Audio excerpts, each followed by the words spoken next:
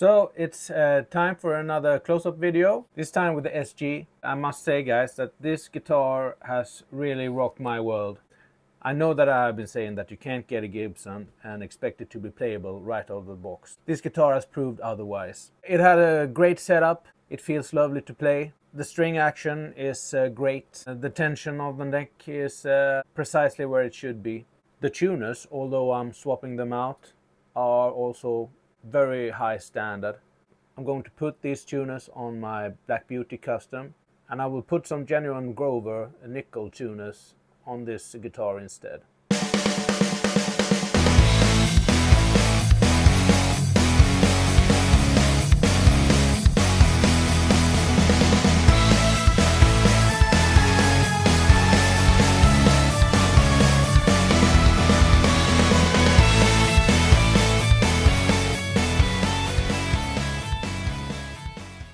One thing that actually disappointed me on this guitar was that it was the small pots. And I know that you can't say that every big pot is better than every small pot. What I'm going to do today, I'm going to remove these and I'm going to measure them. And I'm going to replace them with big pots, which I got on my quality Chibson a while back. You might remember that I changed the pot on that guitar to push-pull pots, so I might as well use them.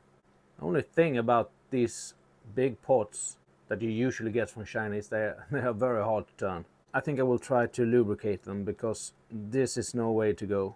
The small pots are always nicer. Oh no, I put a scratch in it. Oh no. The small pots are always nicer. They have just the right amount of resistance in them, so you can easily turn them, but they won't change the settings themselves. Not now, because I don't have it, but I'm going to change this poker chip as well, because it's just a print on there, and you usually get that with Chibsons. To many people that's not an issue, but it bothers me, so I'm going to change that out to one with a better print.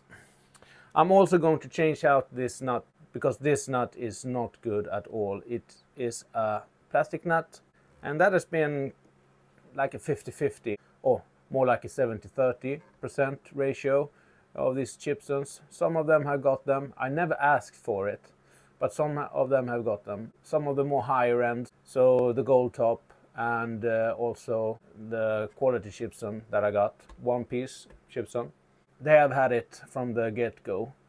I think I'm going to replace this truss rod cover, though this one looks actually really good. It seems like it has been cut nice, but I'm not a big fan of when it says SG on it.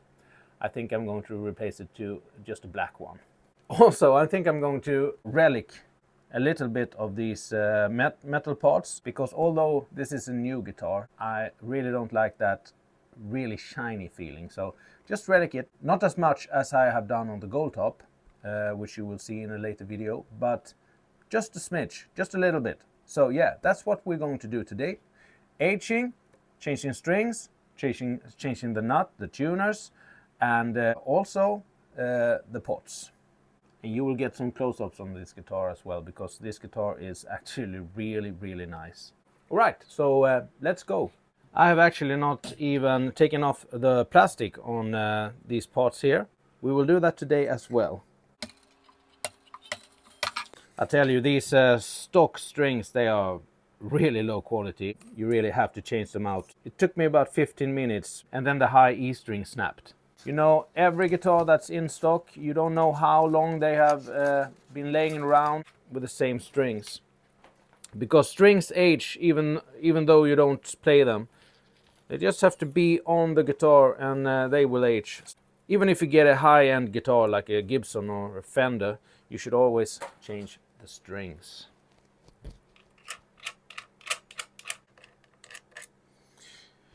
And you know what? This bridge here, it also looks very good.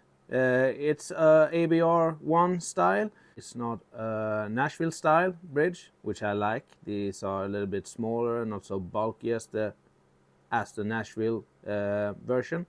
The only thing that differs this bridge from a real Gibson is these bridge knobs here. They have a groove here, so you can adjust it with a screwdriver like this instead of turning it down here. I have ordered another bridge for this one because I ordered one for my gold top that is this ABR1 style but have the small pins here. But these are actually very nice.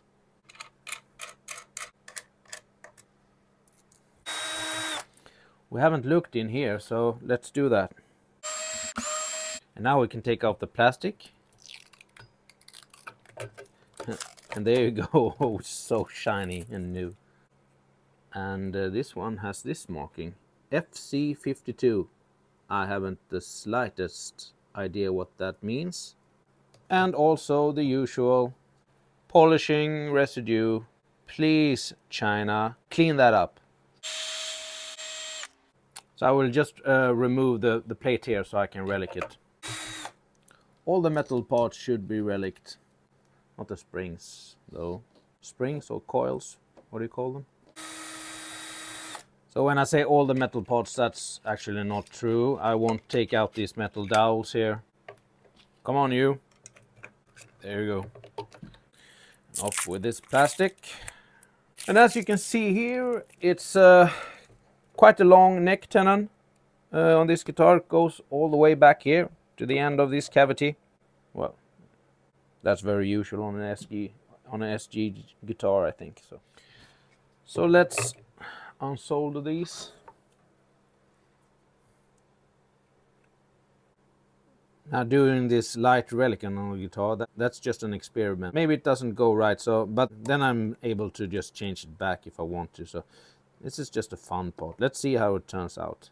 I know that this is a toxic subject, both Chibsons and if you should relic or not. So I'm jumping in the deep end.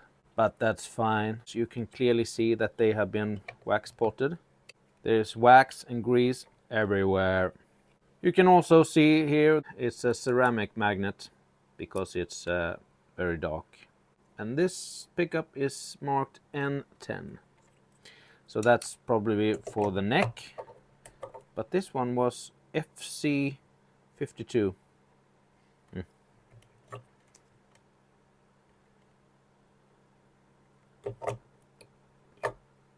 Good.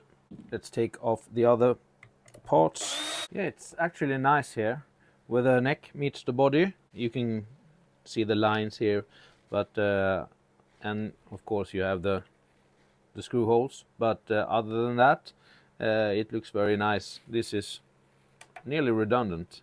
Yeah. Before I forget, let's put some lemon oil on this neck as well. It looks a little bit dry. So we can soak in while we do the other work. When you're doing a one-day overhaul on a guitar, you really need to plan it out. What things do you have to do first before you can do anything else? At the end of the day, you can put the guitar back together, and it always looks much better with a little oil on the neck. Yeah, so let's continue screwing this apart and see what is hidden underneath. And as usual, they have just put the pickguard like this, and they have drilled right in. They have not pre-drilled, and that means that some of the screws has went in at an angle, and that doesn't look very premium. Yeah, little things like that, China. If you fix that, you will be hard to beat.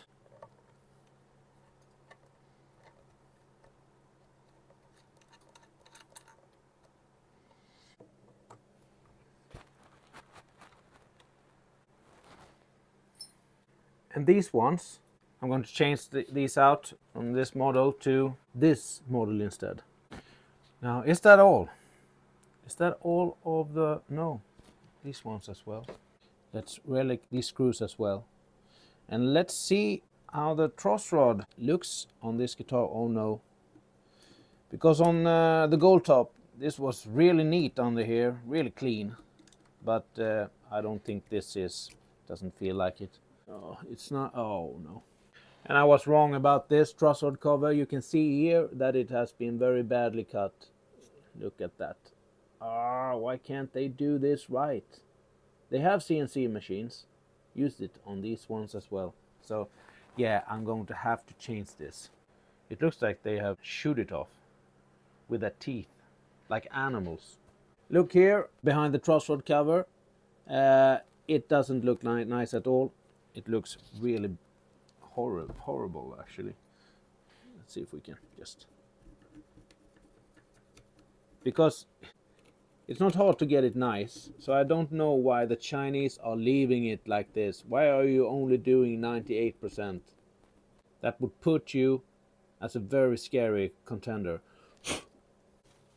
So it takes about 2 minutes to clean this out, and it takes 2 months to ship it to Europe. So I don't mind if they take those 2 extra minutes doing this. And there you go. Much cleaner, much nicer. Let's put these metallic parts in some plastic containers outside in my garage and let them be there for maybe a few hours. Oh no. What the f? Look at this.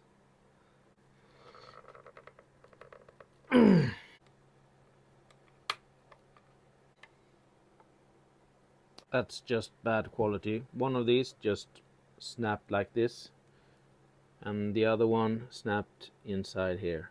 These two will go in the bin. Fortunately, I have some spares. I'm just going to loosen these, and then I'm going to solder them, just to keep the pickups in place, like so.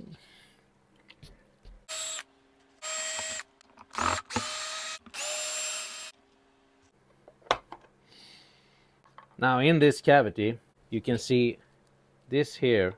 This jack output hasn't been as long as it should be, as tall as it should be. So they have just first they have tried to drill it out because before they have put some paint on the guitar.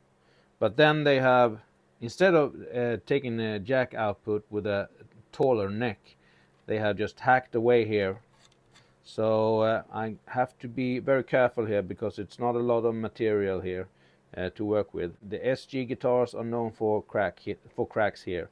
That's not the best way to put in a jack. It's much better if you just get one with a taller neck instead of doing this. I would strengthen this maybe with a big metal washer here and get one with a taller neck. That's why this is like that.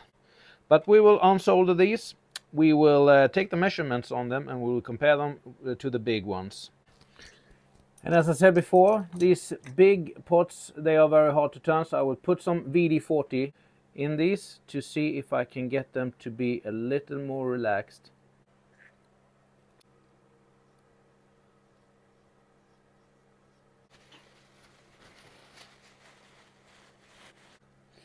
Yeah, so it's better. I will do it on the other 3 as well. So just put some WD-40 in there. If you get a Chibson with knobs that are practically unturnable, just put some WD-40 inside of them and turn them a bit, and they will be fine. Let's start by measuring these. Maybe I did it in the last video. Maybe I did, maybe I didn't. There's always a guitar in the way. I don't know why. Okay, so. And remember to turn them up all the way.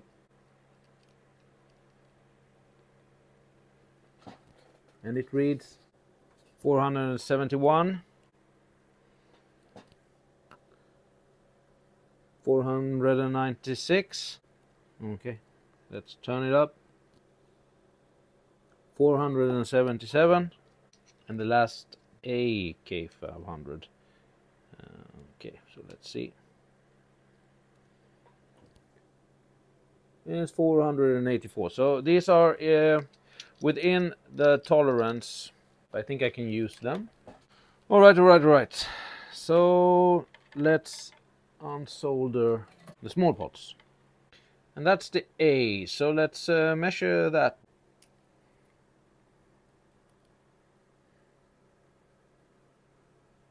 $532.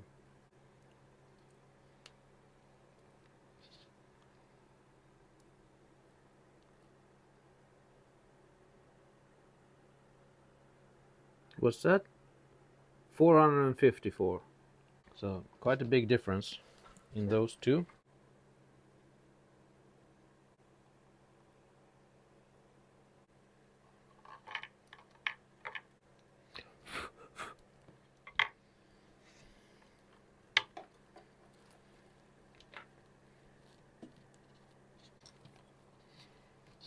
Now let's measure this.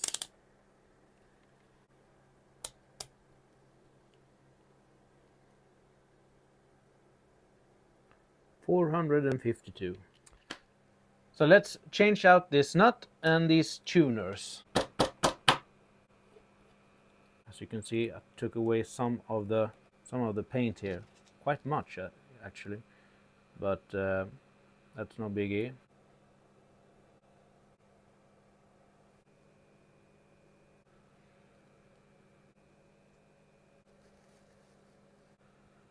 And that's some relicing too. And as always, I use the Music Lily brand nut for this. They're about $10 or 10 euros, and you get 2 of them. That's the plastic nut, and this is the bone nut. The plastic is actually hollow, and if you know anything about resonance, then you know that if it's not an acoustic guitar, you should really have a solid piece of material. So you can have a brass nut, you can have a bone nut, and you can even have a plastic nut. There's this brand Graphtec. I think Gibson fits their guitars with Graphtec plastic nuts nowadays, but a bone nut, you really can't go wrong with it. So this one is actually a little bit big, so I have to sand it. When you file down, take it step by step, sneak up on it. You don't want to take too much. Boy, these bone nuts, they really smell awful. And I think that's good. But I also want to, because you can see here, it's quite high. So I have to take it down quite a bit actually.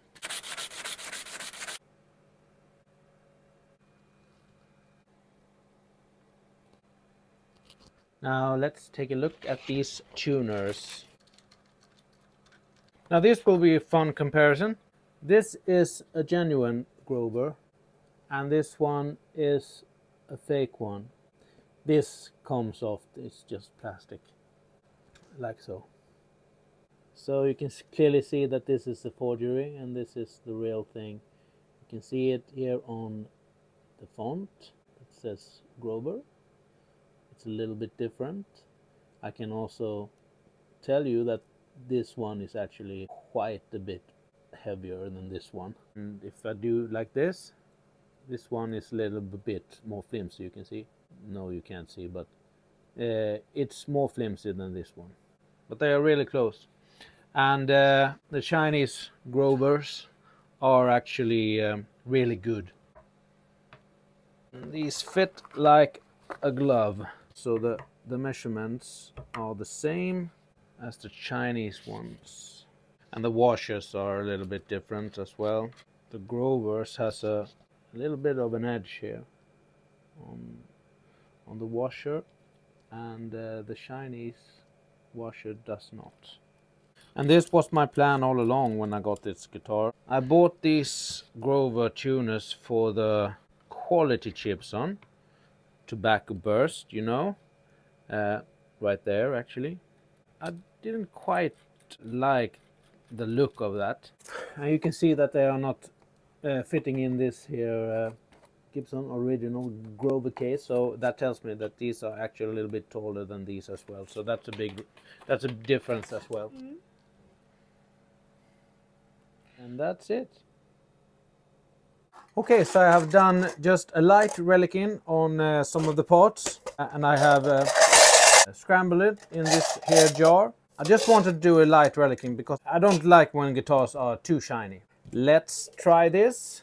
Some of the parts are still in the muriatic acid, but these came out like this. And these are chrome, and if you wanted them to get more relic faster, you can take a piece of sandpaper and sand it down, a very fine piece of sandpaper, and sand it down, and then relic it. And that will speed up the process just a little bit, make it look maybe 10-15 years old.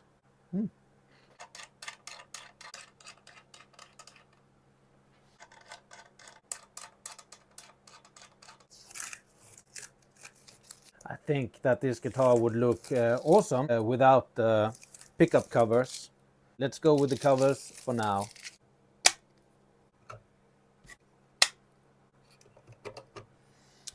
And I'm going to go with black screws here instead of chrome, mostly because I think it looks better. Sometimes this plastic pot comes with two protective films over it, but in this case I can only find one, and that will go there. This one.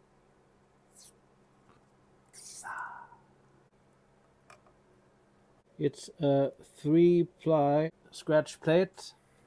Alright, so let's see how this relicing went. This is the pickup covers.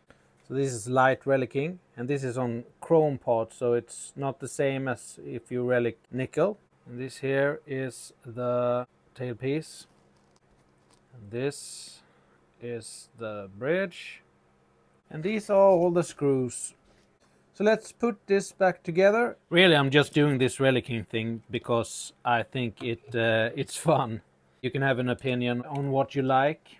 And I haven't made my mind up yet, if it's good or if it's a little bit too much. But I tend to like guitars that are a little bit worn. And if you can speed up that process, that's fine by me. It's a personal preference, which I'm not going to have an opinion about. You do what you want. That's the fun of this. 1,000 ways to do things, and nothing is wrong. Just ask yourself what you want to do, and if you're doing that, then it's right. And don't be afraid of trying things. Just make sure to have a way out. Always leave the back door open so you can double back. Like so.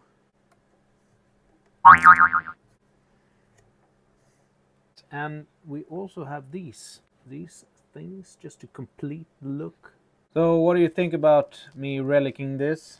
Would you do it or would you not?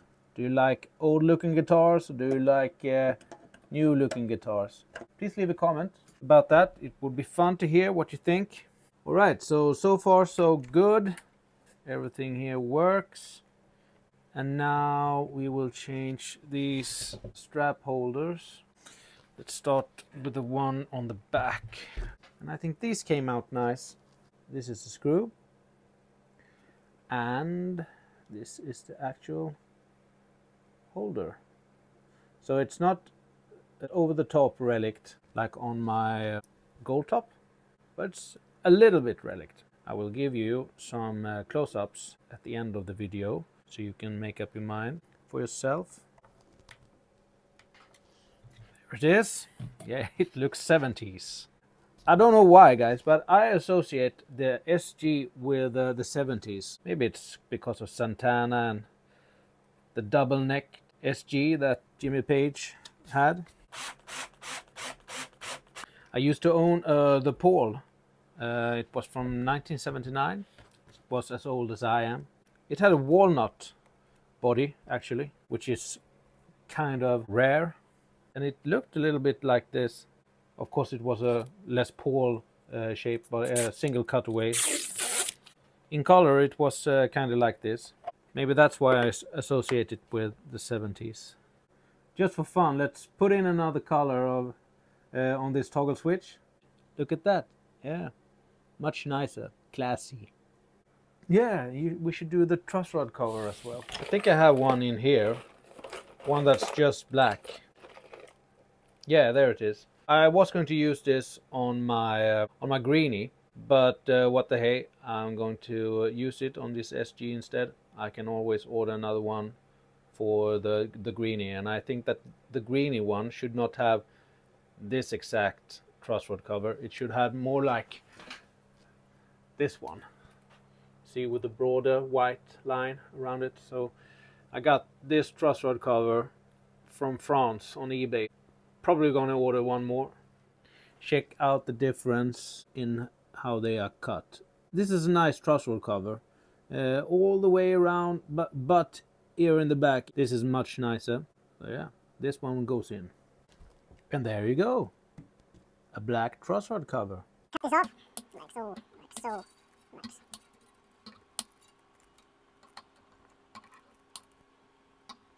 Yeah, I think I'm going to have to loosen the truss rod a bit because of this. That's okay, that's fine. And that's not fine. I will have to loosen it. In that way, give the string a little more space to vibrate.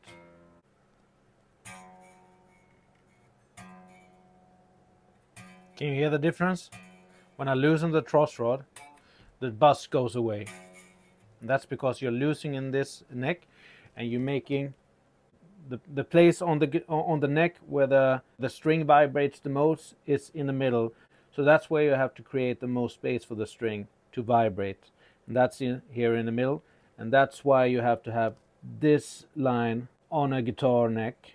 You can't have it flat because then it's gonna buzz like hell. So I think it's done. Let's just tune it up. Let's do some close-ups and talk it through. This is the close-up of the output jack. I only reliced the washer and the nut, but I think it turned out quite nice. I have to strengthen this in this hole though with a bigger metal washer from the back. These I had to change out because two of them broke when I tried to take them off. So, but fortunately I had a few laying around. And here the toggle switch knob, I think it turned out great with the ivory knob instead of the black one. I also reliced the washer and the nut on the scratch plate. These are the reliced screws, and I like that they are quite big screws.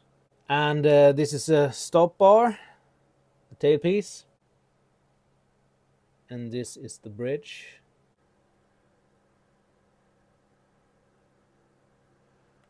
And this is the pickups.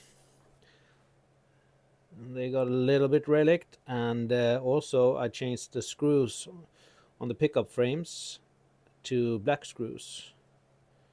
And also this one is reliced. And also here the black screws. There's a bow nut here instead of a plastic one, a hollow plastic one. And the truss rod cover, which I think looks nicer this way, and with reliced screws too, and the new Grover tuners, which are great. And on the back, nothing much. We have the new pots in here, and this one got reliced as well, and so did the other one. And these are the Grover tuners. So what do you think, guys? I think it turned out quite nice. It was a fun project. I got to use some of my old pots lying around. Also got to relic one more time, which I think is very neat to do and very fun to do. And this time I just made a quick and a light relic on chrome pots. The relicing will come out nicer if you use nickel plated hardware instead.